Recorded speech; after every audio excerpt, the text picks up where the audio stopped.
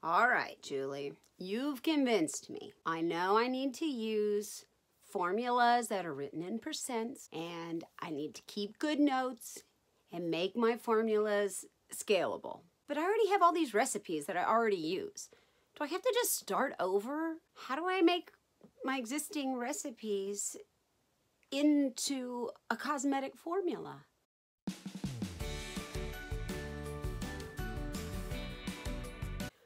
Hi, I'm Julie Hartsfield with Heartfelt Beauty, and today we're going to talk about converting your recipes into percentages. Sometimes it's difficult if you already have a recipe. Say you make a lotion and you know you do a cup and a half of water and half a cup of a hydrosol and 3 tablespoons of an emulsifier. And how do you turn that into percentages? So today that's what we're going to talk about. The first step to converting your recipe into a formula written in percentages is to convert volume measurements into weighted measurements. I don't even measure in volume most things in my life, so these are probably not even very realistic measurements. But let's say we have our favorite imaginary lotion, and we have this recipe that we make all the time, and we have our water phase, which is water and glycerin, and then we have our oil phase and a preservative. So super basic. The first thing we do is to get all of our raw materials together, weigh them out. So I would take my 1 cup of water, measure it and weigh it onto a scale. And I did look this up, so I know that it's realistic, but 1 cup of water equals 236.5 grams. So this column is going to be grams, and this will be percentages. So 1 cup of water equals 236.5 grams. Then we weigh 3 teaspoons of glycerin. Let's say that is 10.42 grams. Our E-wax ends up being 20 grams. 1 teaspoon of cetyl alcohol is, let's say that's 4.9 grams. A 1/4 cup of jojoba oil, we'll say, is 24 grams. And half a teaspoon of preservative is 3.69 grams. I make sure at this point, record your grams at least 1 or 2 decimal points out. Keep this part as precise as possible, and you will end up with the most precise conversion that you can make. Don't do any rounding when you're converting your original volume into grams. So now that we have all of that figured out, this column with the volume is no longer important to us. We're done with that. So now what we need to do is figure out how many grams our recipe is in total. So now we go to our calculator and we will add the total of all of those ingredients together. So we have 236.5 of our water, 10.42 of our glycerin, 24.9 plus 24 plus 3.69 equals 299.51. So let's record our total, 299.51.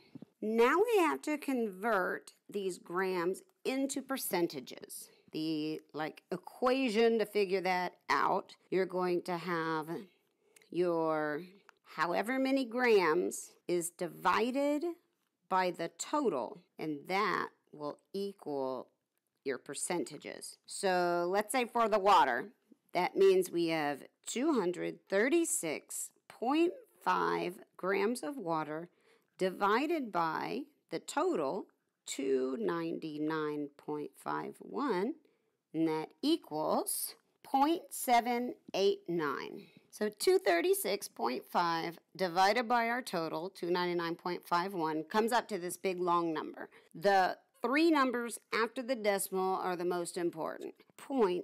.789. A percentage is basically means the same thing as a fraction. 78% also means 78 100ths, which also means 0.78 with a decimal.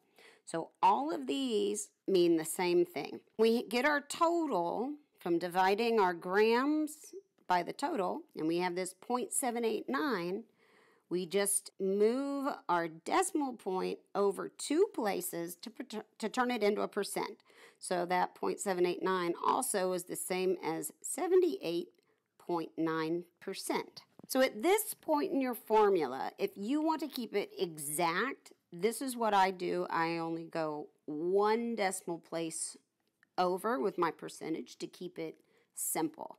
If you want to simplify it even more, like this one, I would end up just rounding it up and calling it 79%. So that's up to you.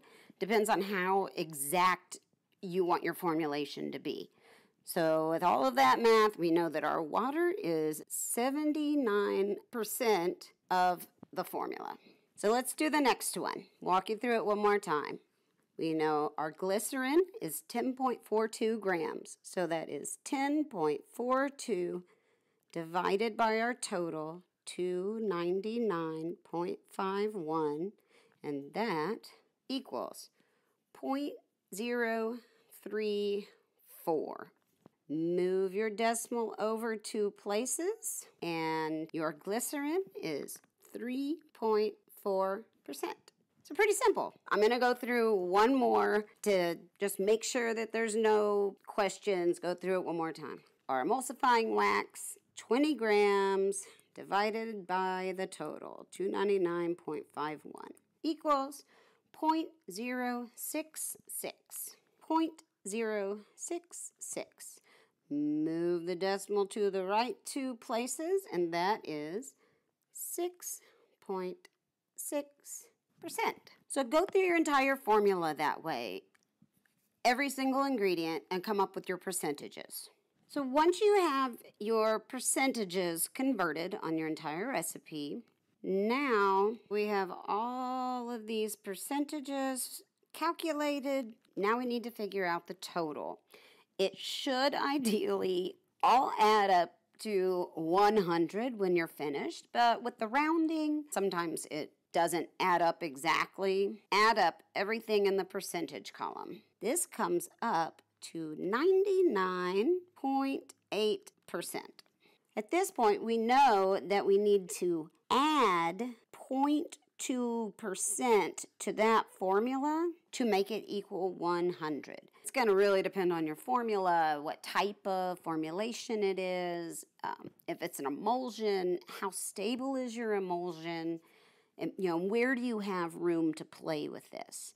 The first thing that I would recommend at this point when you have the percentages, look at all of your ingredients and make sure that those ingredients are within the recommendation of the usage guidelines for that ingredient. Because some preservatives, if this was lucidal, a natural preservative, 1.2%, probably won't be enough, but say that you were using liquid Germol Plus. The max you'd want in this formula would be 0.5%.